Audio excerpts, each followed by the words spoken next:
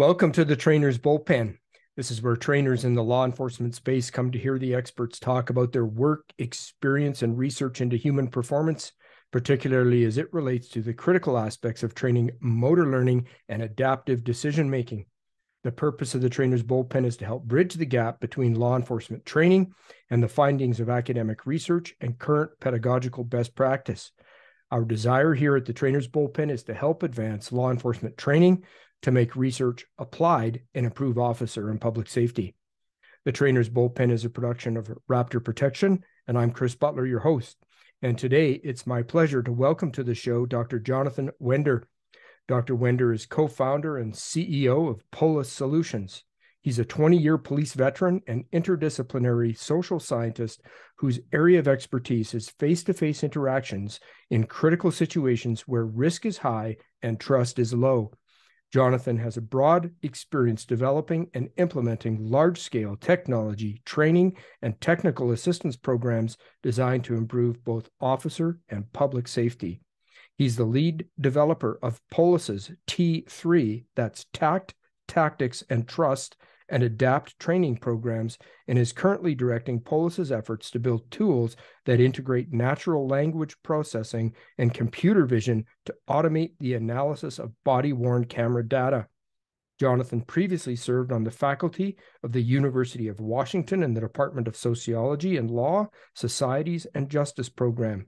He is internationally recognized as a subject matter expert on police reform, use of force, officer decision-making, police training, and other related topics. He holds a PhD in criminology from Simon Fraser University. Well, Dr. Wender, thanks so much for taking the time to join us on the Trainer's Bullpen today.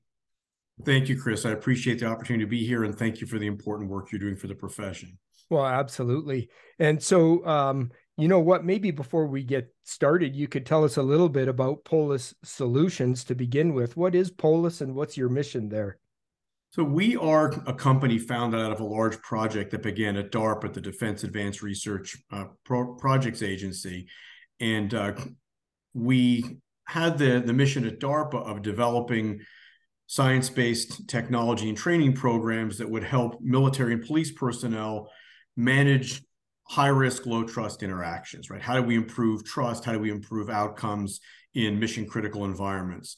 When POLIS's other co-founder, Brian Landy, and I left DARPA in 2014, we co-founded POLIS with a purpose of continuing the work that we began at DARPA.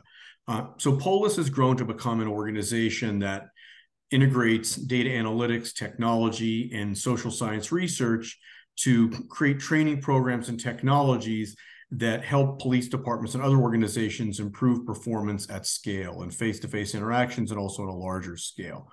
We work primarily with the U.S. federal government as well as with police agencies of all sizes.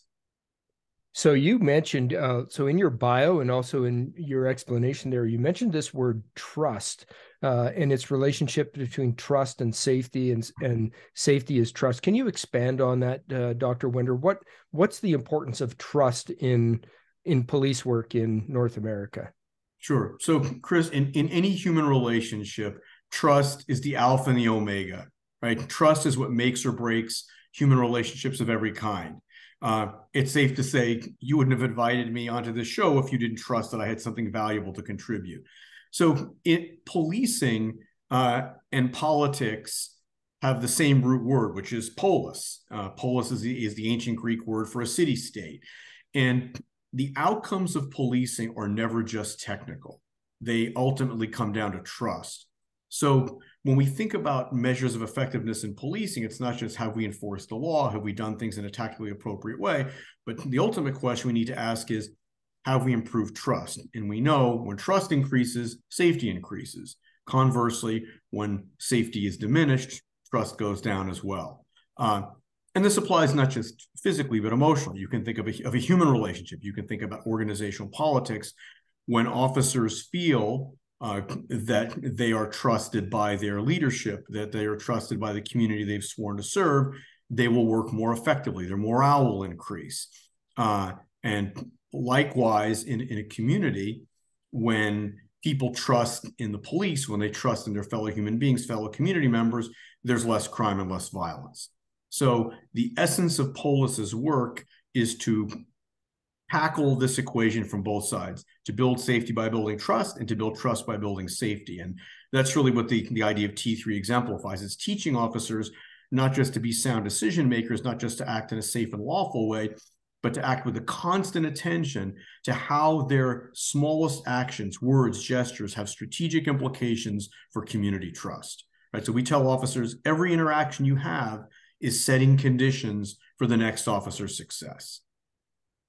Right. And I guess ultimately, so that could be looked at multiple levels, right? At the officer level to be successful on the street, but also more at a social level between law enforcement and the communities is for an agency to be successful. And well, for society to be successful, that trust has to be there. I once had a senior police leadership early on in my career talk about that. And he said, he used the bank account terminology. And he said, we always have to be putting trust into our bank account because the day will come when you need to make a withdrawal. And if that commodity is not there, you know, and so do you think that that's an important perspective for officers to have at every level of the organization?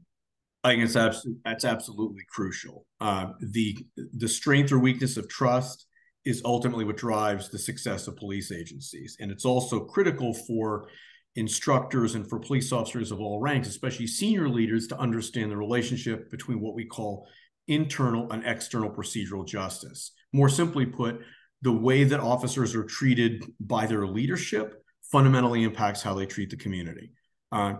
If we treat officers with dignity and respect, if we affirm their humanity, if we build trust in them, they're far more likely to go out and treat community members with respect and dignity. But when there's a misalignment between those, the results are quite predictable. And quite frankly, when we look at the crisis in staffing in police agencies across North America, when we look at the crisis in public confidence in the police, all of this comes down to a crisis of trust. And so the more systematically we can remedy that mistrust, the better off society and policing will be. Now, what does the relationship between the training environment and that trust because I'm thinking of, for example, some academies that are still very much in, and I'll use the word, I'll put my cards on the table here, the draconian type of military type of police academy where officers are not allowed to speak. They're punished for making mistakes, and they don't have an opinion unless they're told what their opinion is. And then we expect them post-graduation to go out on the street after 6 months of being exposed to that environment and then treat the citizens with openness, transparency, trust, fairness. What's your perspective on that? There's no doubt that police officers need a certain degree of structure and regimentation and discipline in their training and education. However, there's a big difference between what I just described and what I call sort of the boot camp light of a lot of police training, where you see police organizations try to imitate this ridiculous Hollywood parody of what military training is or may have been 50 or 60 years ago. And I think that a lot of police organizations miss the boat in taking from military training what is shown by evidence and research to be most effective and what isn't. If we are trying to create officers who are ethical, adaptive problem solvers, we are not going to instill those capacities by berating and demeaning and belittling people or by constraining them with guidelines and sort of a paint by numbers approach that's antithetical to what I think good policing could and should be. And to be fair, and I was actually having a couple of conversations recently about this, I think one of the dangers we're seeing in police training today, while we certainly don't want that militaristic boot camp light approach, nor do we want an entirely unstructured environment which has no discipline and no respect. I'm hearing many concerning things from across the US about the erosion of discipline and respect in police training environments.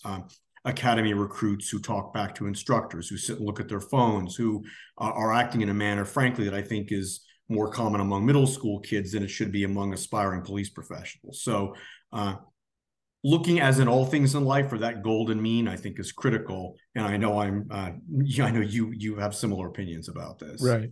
Right, absolutely. So, since we introduced the idea of training, Jonathan, what do you feel like in your review through POLIS and the ADAPT report? What do you feel is currently the strength of police training in the USA? Let's start with the strengths, and then we'll look at areas where you think there's room for improvement. So, police training in the US benefits from the fact that we have here the largest population of police officers on the planet Earth. We have an amazing breadth and diversity of professionals who bring to the table all kinds of talent. And I think American policing has the luxury of being able to marshal all that talent. We also have in the US very close relationships between police agencies and universities and research institutions. So at its best, American policing can bring together and integrate a wide range of operational and academic perspectives to really advance the state of the art in policing. That's where I think our greatest strength lies. Our greatest weakness lies in the dispersed, unfederated nature of American policing. As you know, compared to most of most European countries or Canada, policing in the United States devolves to 18,000 different organizations. Some of them are very large and well-funded. The majority are tiny. So we have a vast disparity in the US between the quality and quantity of police training and education. And that leads, of course, to vast disparities in performance on the street. And I would love to see greater unity and consistency in how American police training is developed and delivered. That may be a pipe dream beyond a certain level, but I do think there is improvement that's within reach. And when you say more consistency, I'm assuming you're meaning not only consistency in content to a certain degree, but perhaps more importantly, consistency in methodology and how our officers are actually trained from more of a research-based perspective. Is that what you're getting at with consistency? Exactly right. And in the U.S., just very briefly for the benefit of folks who may not be familiar with the American policing system, we've got here some very large agencies that serve cities like New York, L.A., Chicago, Dallas, where I live, and so on. And then we have thousands and thousands of tiny agencies. What folks may not know is that a majority of U.S. police agencies have fewer than 25 officers. Often in the U.S., the best training programs are found at mid-size agencies that are large enough to have the assets to build and implement large programs or effective training programs, but they're not so big that they can't propagate the effects across an entire workforce. Mid-size agencies also, in many communities, have the luxury of stronger community support. So really, it's interesting to see in the U.S., often the training struggles of the biggest departments mirror some of the challenges we have in the tiniest ones. And it's some of the agencies in the middle that occupy the sweet spot. And I wonder if, when you say that some of the larger agencies have the best programs, the only question I would have with that is just from my perspective that a lot of those big agencies are still using a very block training, siloed, nonlinear, traditionalist type of instructional technique, which is really not, when we look at motor learning and, like you said, adaptive decision making, those are not the methods that are going to produce those best officers. So even I think in the large agencies, when we look at methodology, do you feel that there's still room for some significant improvement? Absolutely. And Chris, just to clarify, I think that some of the biggest doesn't mean best. We certainly see some really progressive training programs coming out of very large agencies. But as I said, I think often the best training programs and most innovation is coming out of some mid-sized agencies that have the flexibility, for example, of working with researchers. It's a real mix. A lot of it relates to agency culture. And I know that some agencies, I know the NYPD, for example, has done a very good job of building an effective firearms program despite the size of the agency.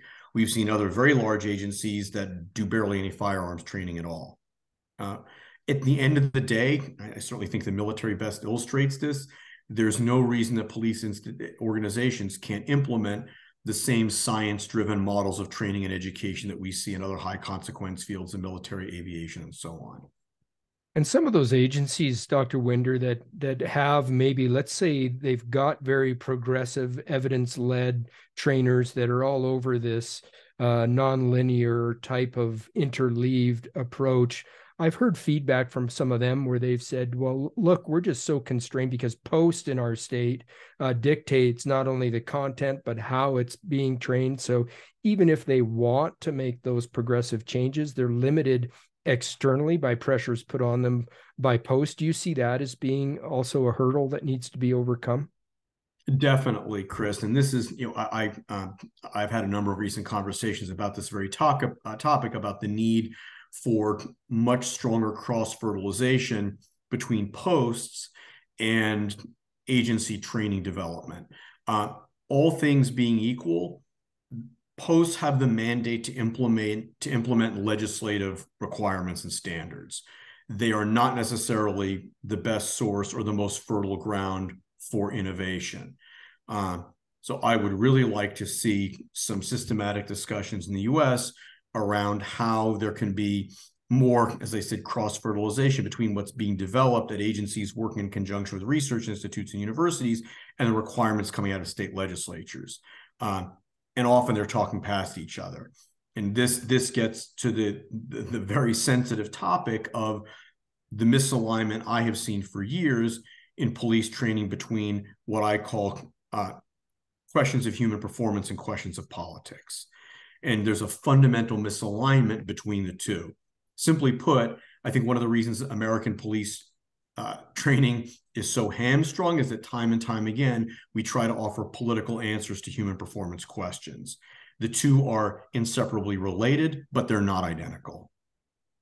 And are you finding, are any of those conversations that you're talking about, are they beginning now, or is there a process underway to pave that improvement, or what's happening?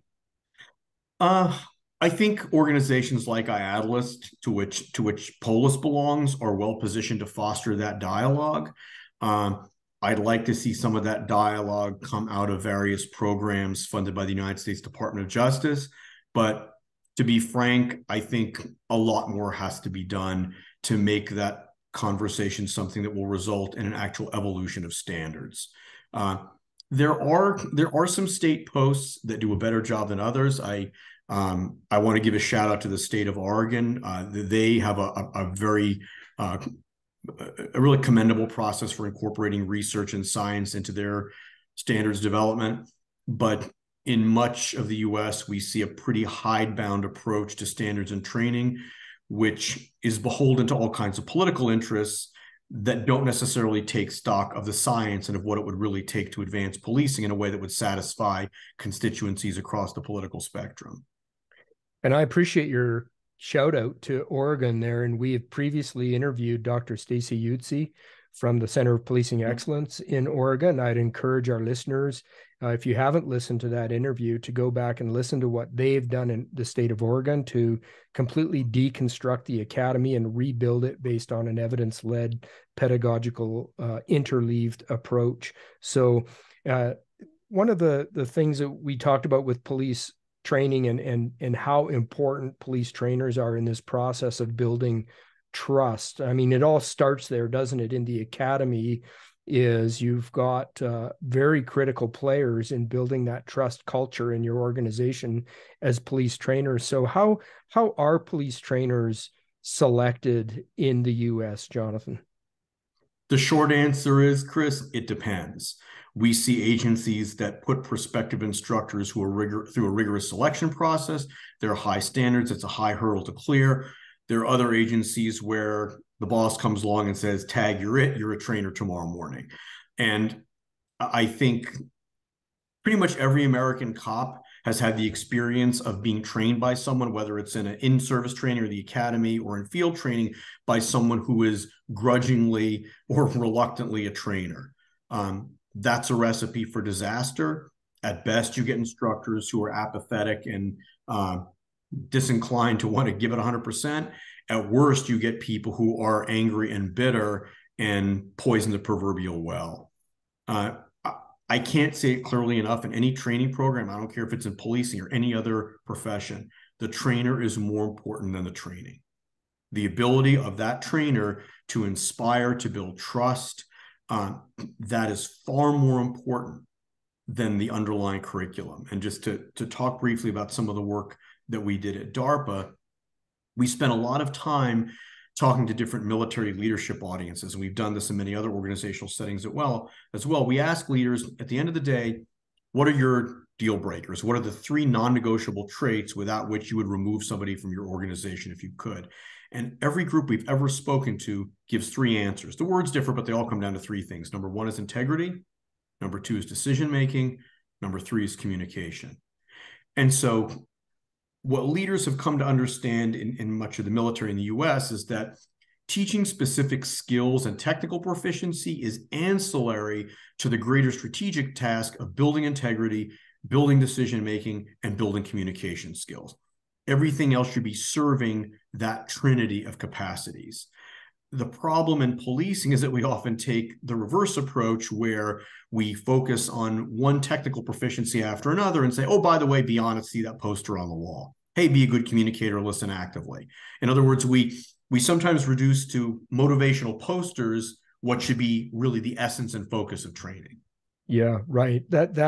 Those values that are on our posters should be evidenced as the very warp and woof of the training culture from start to finish. And, with that relationship of trust, do you think that, because we often hear this term psychological safety and the relationship between psychological safety and productive learning environments, do you think that's a critical role for the trainer, is to create that environment, that culture in the training academy and in service training where there's a psychological safety for your students? Absolutely. And Chris, I'm going to call what you call psychologically, I'm going to call that the freedom to fail, by which I mean good training. One of the things we learned when we worked, when we had the luxury and the privilege at DARPA of working with some tier 1 special operations organizations, is that the goal of the training is to take people to their point of failure and not to shame them when they reach it, but to say, look, this is as far as you can go, right? Here's the outer limit of your skill. You could try to advance that outer limit, but now for operational purposes, this is what you can and can't do. The problem with so much police training is that number 1, we don't have a structured evidence-based way to give people the freedom to fail. And number 2, rather than the freedom to fail structured into a program which teaches people success, we frighten and shame people. And when people ask me what I would fix about American policing, I think the 2 biggest challenges that American policing faces internally are hypervigilance and self-righteousness. And to the first, vigilance is critical, hypervigilance is dysfunctional. When I left the academy as a baby cop, I was sure that everyone I came across was going to try to attack me with an edged weapon. You come out so afraid with such an exaggerated fear of risk, and you also come out having gone through training exercises in which you failed even when you did the right thing. And we don't want to teach people that even if you search the building correctly, even if you do the right thing, someone's going to drop out of the ceiling with powdered anthrax, right? We develop all these ridiculous scenarios that instill hypervigilance and don't align realistically with the operating environment. And on the matter of self-righteousness, I like shouting out various agencies. One of my favorite agency mottos is a Washington State Patrol, service with humility. Officers need to serve, and we need to train officers with humility. So sometimes we have instructors who take a condescending, belittling approach toward recruits. Instructors who are humble and can build and gain trust are far more important than the latest piece of gee whiz technology or whatever program of instruction one may be using. I like your term earlier that all those characteristics in a trainer that you spoke about are primary, and the role of actually teaching the skill or the technique is ancillary. I think that's an extremely helpful thing for all trainers to remember what their primary role is. But one of the things that I've seen, I wonder if you've seen this across the scope in your research in the US, is often trainers are selected not based on those characteristics that you've said are what we need to have, but because this guy is a purple belt in judo, or this person is a golden gloves boxer, or this person can shoot the eye out of a rattlesnake. And so we get those high speed, low drag people into training. But would you say that that's a problem from the beginning? I think it's a terrible problem within the training world, and I think it's a fallacy that misdirects a lot of chiefs and sheriffs and leaders in selecting the best and brightest folks to be trainers. By analogy, you don't have to be a world-class heart surgeon to teach CPR, right? I don't care if the swim instructor who teaches my daughters has 3 Olympic gold medals. Can that instructor teach my little kids to get across the pool safely? The problem with a lot of police training is that we wave around the resumes and accomplishments of the trainers without asking the tougher question, which is this: can a random sample of people that instructor trained be put into an unstructured exercise and performed to standard? That tells me a lot more about the training program and its effectiveness than about whether or not the trainer served in this unit or that, or has a black belt in one martial art or another. It's the same thing we see in undergraduate education. You don't need a PhD to teach basic reading, writing, and critical thinking skills. And I think some of the best and brightest instructors, the fact that I like to teach people has nothing to do with the PhD. The PhD allows me to do it. It gives me a certain level of skill, but a lot that I did long before I ever had a PhD.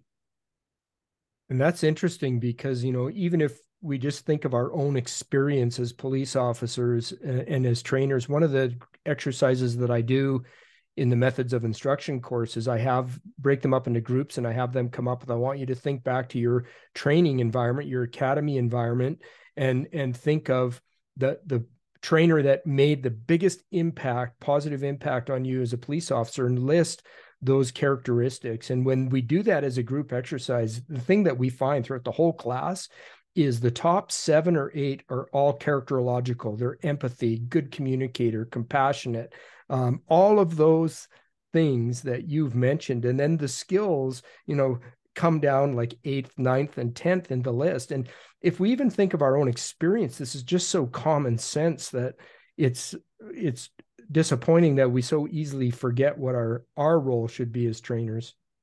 Well, Chris, and you've hit on a critical issue that we identified and researched at length. Again, back to our DARPA work.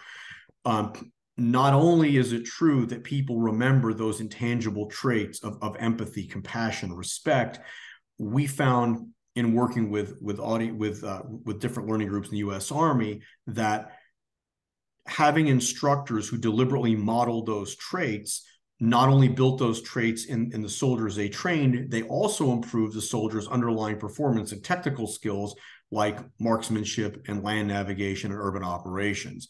So you might not think at first blush that trust building, empathy, and so forth are conducive to greater technical prowess, but in fact, we found that they are.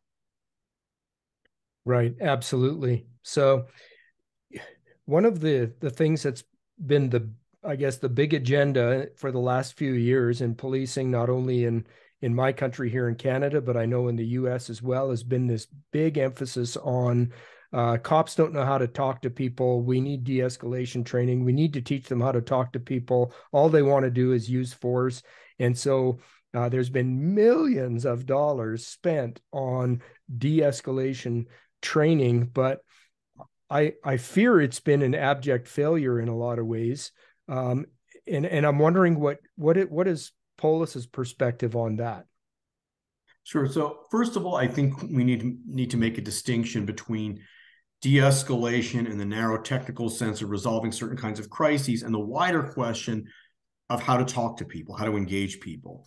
As you said, Chris, we have thousands of officers across the U.S. who can't even walk up to a stranger and strike up a simple conversation, let alone negotiate with someone who's psychotic, delusional, and holding a knife.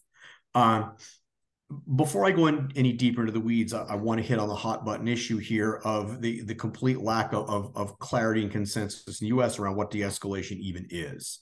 From my perspective, which is informed to a strong degree by medicine, De-escalation to me means we train, lead, and prepare officers and hold them accountable for following what I would basically call the Hippocratic Oath for policing, which is first, do no harm, right? How do we resolve a given situation in a way that's safe, lawful, and ethical, and causes the least amount of harm, emotional, physical, financial, or legal, to anyone? Most police encounters can be effectively resolved with no formal law enforcement action. Any experienced cop knows that. And most of the time when we arrest people, it's done safely and without any use of force. Even when we do need to use force, there are, of course, better and worse ways to do it. What I don't like in the de-escalation debate, back to what I said earlier, is this confusion of politics and human performance. You've got a lot of community members and elected officials running around with a misguided notion that de-escalation means I'm going to do everything I can to ever avoid using force, and that de-escalation is a box I have to check before I go to force. POLIS encourages what we think is a more ecologically valid and empirically sound approach, which is, look, in a given situation, de-escalation means I'm going to resolve what's happening in a safe, lawful, and ethical manner. Sometimes that means just walking away, right? Cops need to know there are times and places where I'm going to get in my car. I'm going to say, there's nothing I can appear to do for you right now. Have a great day. Call me back if you need me. And they just get in the car and they leave. That's one form of de-escalation. Other forms of de-escalation may mean immediate lethal action. And to put this in the context of the horrific school shooting in Uvalde, Texas, I think that can be understood as a failure to de-escalate. You had hundreds of officers marshaled in and around a school. You had an active assailant shooting children. And I would say the failure to close with and neutralize that shooter is a failure to de-escalate. So, but somewhere in between failing to neutralize the active attacker and walking away are countless situations where officers need to have a nuanced approach to when, where, and how they should balance what we call skills of influence and skills of control. And rather than teaching a stepwise approach where we teach officers first de-escalate, then use force, there has to be a constant balancing act where we move from one to the other. And just to begin with a very simple example, if I'm teaching a young child to cross the street safely, I want my daughters to know, here's how you safely cross a street. And I want them to have the autonomy to look and be situationally aware and do the right thing. But if at some point one of my daughters is going to get hurt, I'm going to grab her. I'm going to use control to keep her from getting hurt. So it's not that I do one or the other. I'm doing both in tandem as the situation merits. Same thing in medicine. If I'm sitting in the doctor's office and my doctor is talking to me about improving my health and fitness, and I suddenly go into cardiac arrest, he's not going to say, well, let's try aspirin, let's try this, let's try that. He will immediately move to more aggressive action. And I think the problem is that we have this message flowing from elected officials and leaders in communities that always de-escalate, meaning talk till the cows come home. And then officers think, okay, I'm going to go through the theatrical process of trying to talk. When that doesn't work, I'm going to bop them over the head. And I think the entire de-escalation debate and process would benefit from a much more patient, science-driven conversation about what it is that we're really trying to accomplish and how best to accomplish it. And I wonder if I'm hearing you correctly, you're saying that, de-escalation is not something that we do to people as if we have this pixie dust that we sprinkle the de-escalation pixie dust, and if it works, great. It's de-escalation is a system. It's an integrated approach to how we manage potentially violent encounters. It includes tactics. It includes, like you said, disengagement when that's appropriate, and even the application of force when necessary to prevent further escalation. But I'm wondering, like we've seen now several videos, Dr. Wender, where officers have been in these situations where there's clear cues from the subject that they are a cognitive aggressor. In other words, they're calculating, this is criminally minded behavior. This is not a person in crisis. And because of the pressure and sadly, often internally from agencies and policy and directives of you must try to de-escalate. We see officers suddenly either being seriously injured or killed because they're either terrified or they're in this netherworld of, well, I'm trying de-escalation, but am I done yet? Because I don't have compliance, and this guy's giving off all kinds of cues that things are going to go badly quickly, but officers don't take action. What's your thought on that? So first of all, Chris, and you've hit the nail on the head, we're seeing a lot of research, including the ADAPT surveys we did, suggesting that officers around the country are reluctant to use force. And in some agencies more than others, but we're certainly seeing a hesitancy and unwillingness to put hands on people. And we know from studies such as the FBI's LEOCA, law enforcement officers killed and assaulted, we know that the overwhelming majority of lethal confrontations between police and community members begin at a lower level of force. So while it is true there are always going to be those outlier incidents where officers are suddenly and lethally attacked, for the most part, the confrontations that lead to death or severe injury begin at a much lower level of force. I also just want to pivot back for a moment to medical analogies. And back to what I said about the principle of first do no harm. Suppose we have a patient show up in an emergency room with a badly infected limb. What do? What does effective treatment look like? Do we give the person IV antibiotics? Do we amputate the limb? Do we do surgery on the limb? Do we try some alternative medical therapy?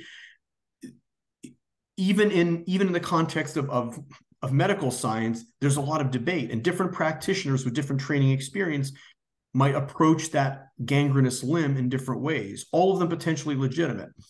The problem in policing is that we politicize everything, and then we dilute the very capacity we need in officers to be adaptive decision makers. So you're absolutely right. We have officers who think, well, I've talked, now what do I do? As opposed to teaching officers, here's a dynamic situation. What can you do here that is lawful, safe, and ethical to integrate skills of influence and skills of control? What should we do? And the problem is we teach de-escalation as an either or skill. I'm either de-escalating or I'm using force. And if we did that in medicine, we'd see a huge disaster, right? In medicine, we teach that preventative medicine and interventional medicine are not separate. They are inextricably related, and they have to be done in tandem. So we tell people brush and floss, but if they get cavities, we fill the cavity. So a dentist is doing prevention. We're trying to encourage health, but I also want to talk about the healthcare analogy another way. The advantage that medicine has over policing is that, for the most part, people and healthcare providers have an environment of trust, right? People generally assume if I go to the doctor or the dentist, that person wants what I want, right? We share a common set of goals. The problem in policing is that we are working in an environment where we're needed most is where we're trusted least. So for me, for POLIS, the most important ingredient in de-escalation is to build trust before conflict. To pivot to the arena, back to what we talked about as trust is safety and safety is trust. In any human relationship, there's conflict, right? Conflict is an inevitable part of being human. I don't care if it's husbands, wives, brothers, sisters, parents, and kids, conflict is inevitable. But if you look, for example, at research on conflict in marriage or other environments, the question is not just how couples fight, but how they set conditions for the success of that conflict. So in policing, the reason building community trust is so important is that because conflict is inevitable, the more trust we have, the more money in the bank, as you put it, that we have, the better the officer and the community can weather the conflict, because the conflict is going to happen. I remember a fight I had years ago in my police career. It was a gang member I dealt with all the time. I arrested him. He fought. I took him to jail, and he said, "Hey, I'm sorry. I shouldn't have done that." And I said, "It's all right. Don't fight next time, and we'll call it good." Neither he nor I took it personally that he became violent. So the challenge here is not just how do I talk to the guy with a knife, it's how do I build trust, one encounter at a time, so I'm more likely to get buy-in, I'm more likely to get support, less likely to have hostile bystanders intervene. That's excellent. And one that's ties into the principles that we do teach on the Force Science de-escalation course. We talk about persuasion, persuasion, and post-suasion. And in both of those, per, and post-suasion is concepts of how do you build trust? How do you leave this situation? How do you leave this person better than when you found them at their worst, so that you already are building up a trust relationship, hopefully for your next brother or sister officer who has to encounter that person. So I think that's absolutely critical. Now, in with the escalation training, you spoke about the skills of influence and skills of control, and often, so when we see a failure of that on the street, Dr. Wender, do you think so? If we trace that back to how was de-escalation integrated into the training environment? I mean, because what I often see is that the training, the de-escalation is this bizarre bolt-on, where as long as the executive has a checkbox that they can say, yeah, we teach our members de-escalation and can show it to their police commissions or whatever, it's all good. But it's an absolute siloed, bifurcated, bolted on model that's not interleaved with all of those other, like you said, tact and tactics. So do you think that's an issue that leads to failure operationally on the street? Siloed training and training as political theater and training as liability mitigation are doomed to fail. And sadly, we see far too much training in American policing, which is, number one, it's either it's knee-jerk, crisis-driven political theater, right? Something bad happens, so every chief and sheriff runs to show that, hey, we did training X. The guys went to their 8 hours, so we're good. Or we see liability mitigation. One of the questions I love to ask police chiefs and sheriffs is this: if your worst officers pass every year all their check the box policy compliance tests, if that testing neither predicts nor prevents catastrophic failure, what is its value other than as theater? And I expect if you take any of the officers involved in some of these horrific failures and you pick whatever city you want, I would bet you a tidy sum of money that they all pass the online check the box training. In a vacuum, even the most incompetent officer knows what box to check. As far as training programs, so number one, the silo issue is huge, as you already hit upon. Number two, something we tell agencies all the time: there is no program of instruction. I don't care if it's the curriculum you know from Force Science, if it's T3, if it's anything else out there, if it's not implemented in a sustainable manner, it is doomed to fail. The one and done model will always fail, because whether it's policing or any other domain of practice, a single transient or rare dose of training just won't impact behavior. It can't. And I think we have a lot of police trainers and training vendors who cling to this illusion that 8 hours of training once a year or once every 5 years will change things. It won't. It can't. And this raises all kinds of questions about what sustainable, effective training looks like. It also creates a whole raft of questions about how to make the best of limited resources.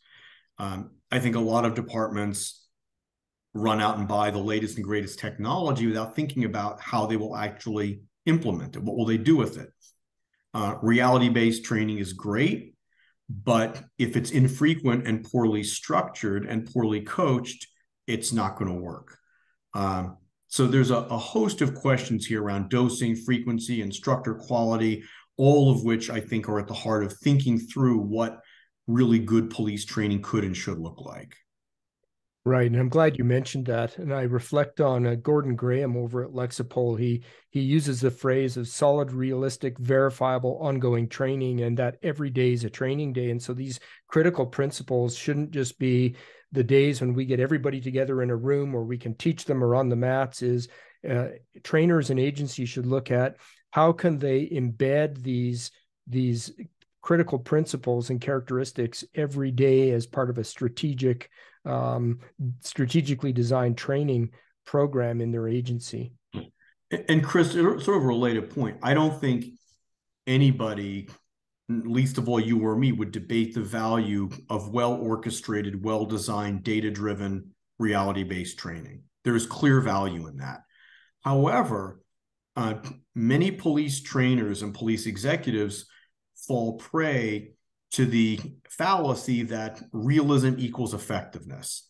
And in fact, we know that many of the core cognitive and perceptual skills inherent to good adaptive decision making can be learned with simple paper and pencil exercises. And so the fact that you've invested $250,000 in some immersive simulator doesn't by itself mean your cops are going to be better decision makers. I also think this is where we need to think very carefully about how to deploy science and best practices in the growing implementation of technology like AR and VR, which, like every other new technology, people are looking to have magic effects. And I'll tell you right here on the record, it can't and it won't. Not without structured implementation into a training program that's appropriately developed and tracked. But technology by itself cannot and will not solve the problems of American policing. Right. And those technologies, as helpful as they may be, are only helpful to the extent of the quality and character of the trainers that are using them. Because again, it all comes down to, well, how are you using that information to impart adaptive decision-making skills to your people? Exactly. Yeah, exactly. And at the end of the day, look, I see and know the value in good training technology. I'm a big advocate for the effective use of training technology, but given the choice between one repetition a year and $250,000 simulator and an instructor taking officers more frequently to an old gravel pit with a really good program of instruction, I'll take the gravel pit over the simulator any day. Right, right. So now let's get to the ADAPT report. You've mentioned it a couple times. So in March of 2022, POLIS published the ADAPT report, which was titled The Current State of Police Control and Defensive Tactics Training. So can you briefly tell us, like, what was the methodology that you and your colleagues used to examine that particular issue with regards to police training? Sure. So just just a couple of seconds about the genesis of the ADAPT program. The U.S. Department of Justice, under what's called the Valor Officer Safety and Wellness Initiative, wisely decided that they needed to invest some money into going back to the drawing board with use of force training. So POLIS had the honor of winning a solicitation, which tasked us with the responsibility of looking at research around the globe on use of force training, police training, military training, private security, academic research on everything from kinesiology to decision-making psychology. And basically trying to understand from the ground up, what does it really take to teach officers to make good use of force decisions, not just to be technically proficient, but to actually teach them in a way that will result in good decisions, by which I mean safe, legal, and ethical. So as part of the ADAPT program, we created two surveys, or actually international. We actually had some good feedback from Canada and a number of other countries. We surveyed line officers and we surveyed instructors, asking about their current training, what it covered, what it didn't cover, and how their training aligned or not with what they were seeing in the field. We also wrote, as you said, we wrote I would hope people would find to be a fairly exhaustive research report, pulling together everything we could find literally from around the world and trying to answer the question, what should use of force training look like? How should it be built? How should it be structured? What are the promising practices to follow? What are the pitfalls to avoid? Okay. And so in that report, I've read it thoroughly, digested it. And by the way, I would recommend after this interview for our listeners that you can find it easily by Googling just the ADAPT report. Again, the title of that is The Current State of Police Control and Defensive Tactics Training. So the report published 20 recommendations. You came out strongly with 20 recommendations, but in the time that we have, let's just take, say, the top three, Dr. Wender. If you were to have an elevator story and give us your top three recommendations, if that's even possible, out of the 20, what would they be? Sure. So the easiest way to explain the ADAPT program in one phrase, it's my first recommendation, is teach situations, not techniques. And that simply means when we teach use of force decision-making, use of force skills, we need to begin from day one of the academy by forcing officers to think holistically about the situations they're most likely to encounter on the street. And I'm going to go back to an analogy that everybody can remember from school. With little kids, art skills are tied to a project. Nobody says, here's how to use glue, here's how to use scissors, here's how to use a crayon. We say, hey, draw a picture and take it home to your parents. And kids figure out how to make different things, pulling together different skills. So day one in the academy, rather than saying, here's how to use handcuffs, here's pepper spray, here's a gun, here's a baton, here's how to talk, we should say, okay, that guy over there just shoplifted a bottle of beer. He's walking away. He's ignoring commands. Go. And along the way, we should layer on what one of our mentors, Anders Ericsson, calls just-in-time information. I obviously don't expect a recruit day one in the academy to have the legal and operational and tactical knowledge to completely resolve that situation, but that person's instincts were good enough to get a police job, and there's enough raw material there that we can guide people and force them to make those adaptive decisions. So that's number one, teach situations, not techniques. Number two, the core of police use of force training, and all police training for that matter, should be adaptive decision-making. More than anything else, the hallmark of expertise in any high consequence profession, I don't care if it's medicine, aviation, military, nuclear plant operations, is adaptive decision-making. If we are not preparing and expecting and leading and evaluating officers for their capacity to be adaptive decision makers, we are setting ourselves up and communities up for failure. Third, we need to build all training around a positive mindset. We need to teach officers what it takes to succeed. We need to identify and replicate patterns of success rather than focus myopically on rare catastrophic failures. I talked earlier about giving officers the freedom to fail. It means showing them what their limits are physically, cognitively, and so on. But that needs to happen in a context where the resounding message is, you can do this, you can succeed, you can go home alive, you can get this right. And time again, the paradigm of police training is shame on you. You're going to die. You're going to be killed. This guy got sued. This guy ended up in prison. Don't let it be you. We can't teach success by only focusing on failure. So we certainly can and should look at the failures and how they occurred and how most of them could and should have been prevented, but we need to look overwhelmingly at patterns of success and how we can replicate those and strengthen them systematically.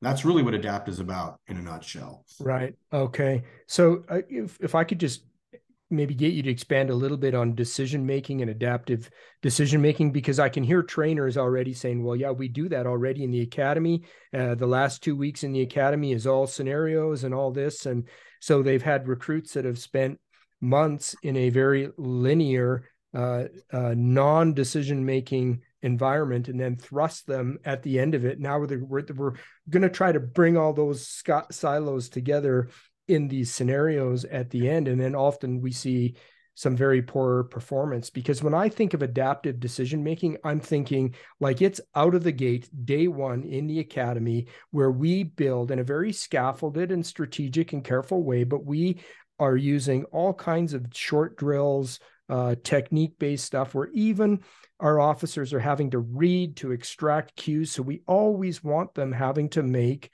decisions in everything that they do, because I think we don't want trainers thinking that the decision-making piece is like de-escalation. It's now we're in the decision-making part of the academy. Don't you think it should be like, again, embedded throughout the entire scope of training? So Chris, you hit the nail on the head, especially with your last comment, which is that time and again, we see academies turn decision-making, as you said, either into an ancillary lecture toward the end of training, or it's a poster on the wall showing decision-making model X or Y. What we're talking about here is not whether or not you want to use decision-making model X or Y. It's not 5 hours on decision-making on the last week of the academy. It is beginning day one with an immersive, cognitive, affective, and physical experience that encourages and fosters adaptive decision-making. And I want to be clear here. When I talk about adaptive decision-making, we're talking about a vast body of scientific research that crosses many different fields, from aviation and medicine to sports and policing. So there's no product here I'm trying to sell. This is something that any agency can do by looking at open source research. I think the problem is we see various decision-making models being marketed and sold that are really nothing more than they're abstract. They're not what we're talking about here. What we're talking about here are habits of mind and performance that we know from decades of research can and do make a difference in fostering expertise. And to offer a very simple exercise, this is something people can do with little kids, right? This is, in fact, I was reading an article about this earlier today. Too much police training looks like helicopter parenting, where instead of telling a child, what do you think you should do? How would you solve the problem? We hover over in police training and we say, well, follow the script, say this phrase, go here, go there, follow the yellow footprints. And all that does, it does two things. Number one, it disempowers people. Number two, it weakens their capacity to be adaptive, creative thinkers. And number three, it signals mistrust. And none of that gets us where we need to go. And just, again, to take a very simple, one of my pet peeves that goes back, again, to early childhood physical skills education. Think of how many videos you've seen of officers who literally run backwards in a straight line, sometimes at the loss of their own life, because we've taught them on a range, we've taken away that skill of lateral movement that little children learn. Right? Little kids know by the age of 4, 5, or 6, if I run backwards in a straight line, I'm going to fall on my butt and get hurt. So they learn, I'm going to move sideways. But yet time and again, we see officers who literally can't move diagonally or in a nonlinear way. And I think that failure to move in a nonlinear way is exactly an indication of what's happening in their heads, which is that we hammer in scripts, memorize this, do this, here's a policy, here's a procedure, memorize this set of steps. That is the opposite of what we should be doing. And back to where this conversation began, Chris, this approach to training requires trust. It requires elected officials who trust their police leadership. It requires police leadership who trust their supervisors and subordinates and instructors. It requires instructors who trust their students and students who trust their instructors. And it requires a community that believes all this is being done in a data-driven, honest way. So really what we're talking about here is packaging of trust and science in an operationally and ethically sound way. Easier said than done, but eminently within reach. Right. Absolutely. And then your third point, Dr. Wender, around instilling a positive mindset. And I'm envisioning a clear connection here between the importance of that. And again, going back to training.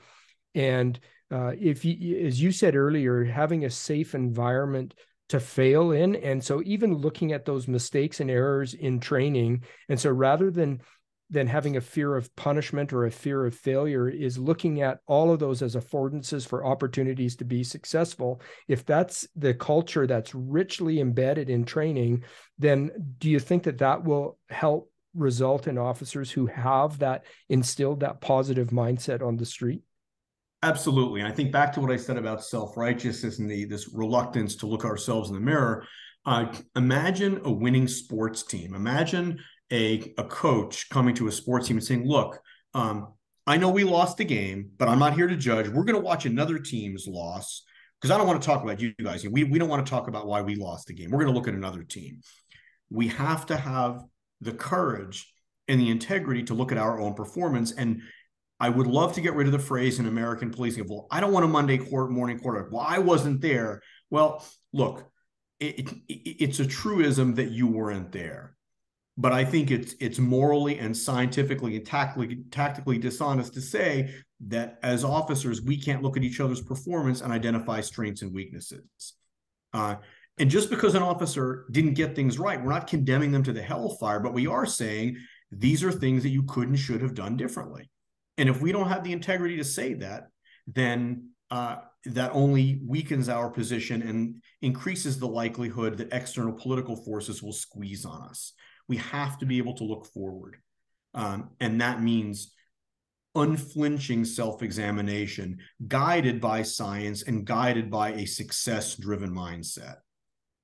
That is excellent. Thank you. And that, I think, is a great way to conclude our interview. But I want to give you a minute, Dr. Wender. Is there anything that you wished I would have asked you or a comment that you want to get out to our listeners? No, Chris, I don't think so. You did a great job of guiding the conversation. My only suggestion that I don't think we touched on is trying not just to create environments where we're having posts, for example, talk to agencies, but helping agencies and elected officials have stronger dialogues around what it really takes to improve policing. I think a lot of benefit could come from engaging communities, especially civil rights organizations, groups that are skeptical and mistrustful of policing, and helping educate them about what it would really take to give people the quality of policing that they deserve. The most basic human right is safety. And people who live in poor, marginalized communities have no less entitlement to safety than people who are rich. And so I think that if police trainers and executives could come together with some of their strongest critics and find common cause around what training could and should look like and what it would take to do that, I think that could be a powerful force for the good. That's amazing. Thank you for that. And Dr. Wender, if our listeners wanted to reach out to you, if they had questions, if they wanted to follow up on any of the content, what is the best way for them to get in touch with you? People can just Google POLIS Solutions or just my name. There's an info email address, or you can email me directly at POLIS Solutions. And we love hearing from people around the world. Every conversation like this teaches me more. So the modernization and reform of policing it's a team sport, and the more conversations we have, the more voices we in, the more good we can do. And Chris, I really am grateful to you for the opportunity to have this conversation. I look forward to talking more and to hearing hopefully from some of the folks in your audience. Absolutely. Thank you. Thank you for your time. And more importantly, thank you for what you and your colleagues at POLIS do to help advance public safety and policing practices. And we're excited to see what's going to come out with T3, Tactics, and Trust next out of POLIS. So we'll look forward to that. Thank you so much for your time, Dr. Wender. Thanks, Chris. Be safe.